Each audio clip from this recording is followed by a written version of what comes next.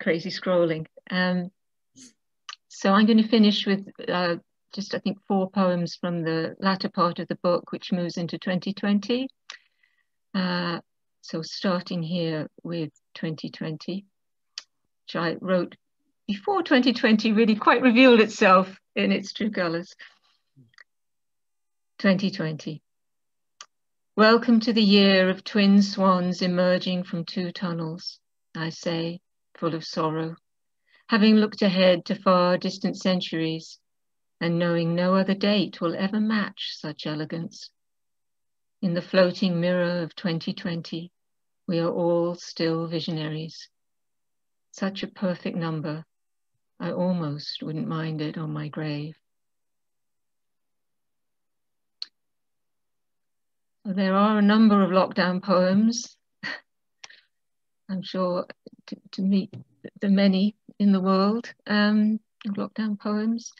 I'm going to read a long one. I read a slightly shorter one yesterday at the live launch, but I would like to give this poem an airing as well. Lockdown Day 30. Black Rock, the far end of the beach.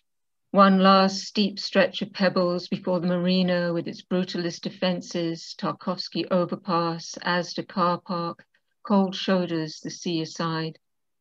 Hunkered at the gates, this patch of beach is fortified too, bordered east, west and north by the marina seawall, a tall flint groin and weathered railings I used to walk by often, past the graffiti hoardings, heading to the gym, a sub-modernist barn, ugly for miles, its curved roof arcing above the storm wall like a steel whale.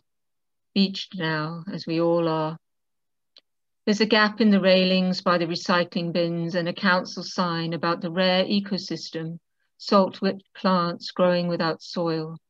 But I never descended. From the path, its clumps of sea kale and rock samphire, the charred circles on the pebbles from the open fires youth burn at night, gave Black Rock an air of dereliction, the survivalist backyard of an architectural leviathan I enter only to prevent the return of my cancer. Now, though, the gym is closed, shops shut early, and I find myself one evening heading down to the sea to pick kale. A man is doing yoga on the groin, a bronze jackknife carving a portal in the air we now all know as threat. Unmasked, I step down to the beach.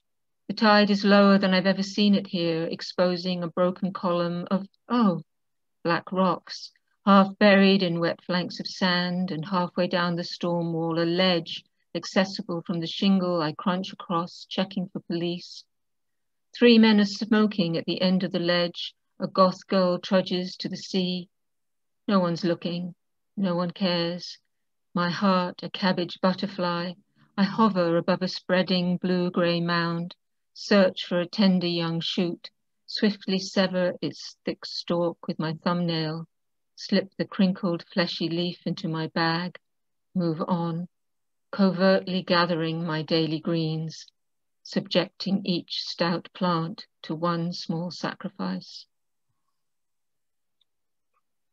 For 20 years I've walked on by, but I'm here now, foraging for forgiveness.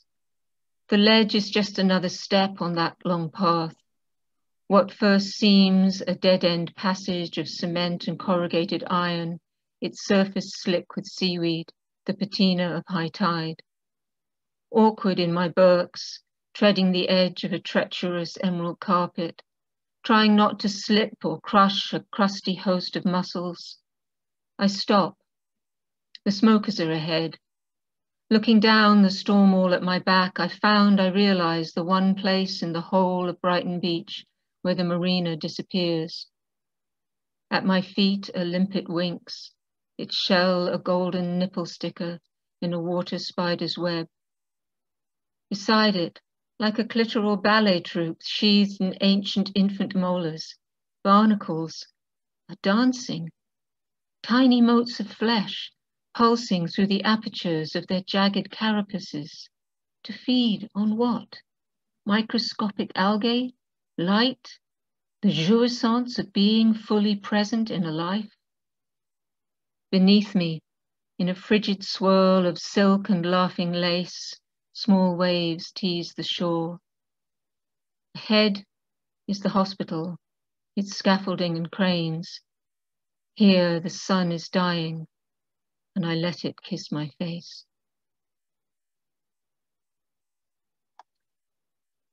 So there are many poems actually in the book reflecting on Black Lives Matter, which of course, ignited that lockdown summer.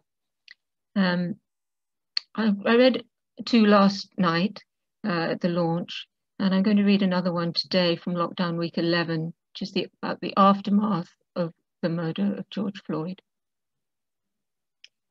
Lockdown Week 11. America blazes, root, stalk, and branch.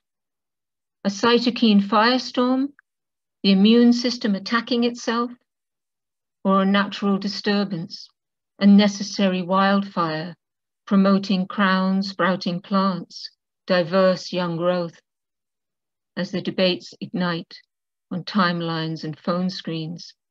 A student nurse from Uganda scrubs down after her shift and wonders again, was I careful enough? I think as we all know,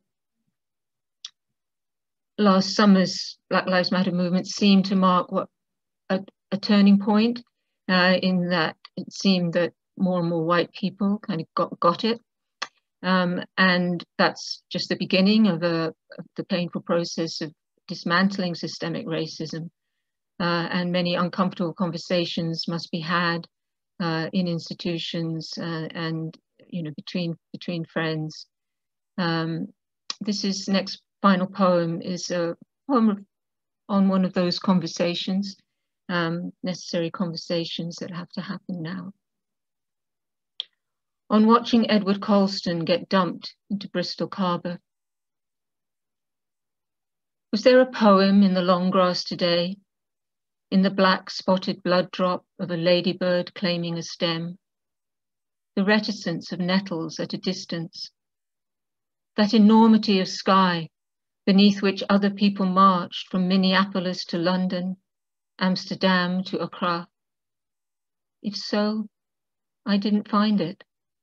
Nestled as I was on the crest of a hill, between tower block and garden centre, spiderweb and iPhone, failure and elation, a white friend with an elderflower posy, acknowledging her fear of black men on the street at night, and at my back, licking its blue lips, the history-hungry sea.